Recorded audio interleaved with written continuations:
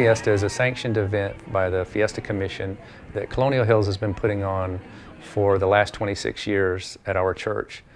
We try to make this a fun night for everyone. Mostly children, a family with children is going to be there. We're going to have rides for the kids. We're going to have petting zoo. We're going to have pony rides. We're going to have inflatables for them to climb on and bouncy houses, that kind of thing.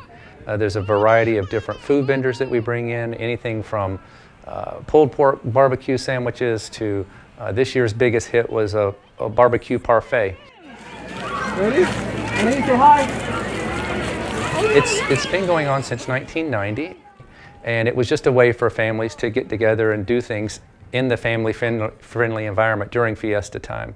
And it's gone through lots of iterations over the years, and I've been involved with it for the last 3 years, and we've just tried to build upon the community, feeling of community that's been there for that time. We guesstimate on that evening, and it's just the one evening that we have this event. From that time, from 5 to 9, we're probably going to see a couple thousand or more people.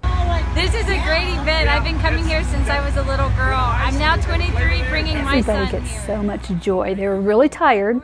When everything's over, they're really tired. But they get so much joy, and they are growing as disciples. Our own folks are, they're able to use their gifts. They're able to be in service to others.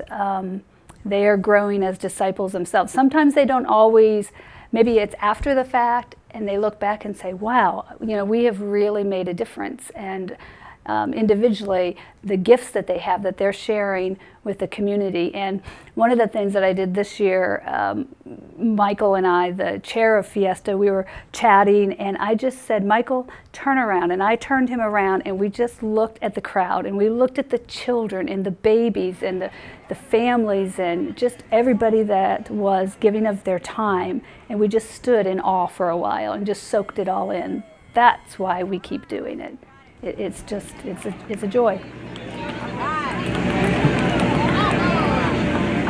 On the other side of it, even though our main intent is not to evangelize, we are showing others who Christ is through us, through our actions on our campus, being warm and welcoming and hospitality, and the genuineness that we really feel that we do not look for this to be a fundraiser. This is truly an event where we can come together not only as a community of faith, but that we are truly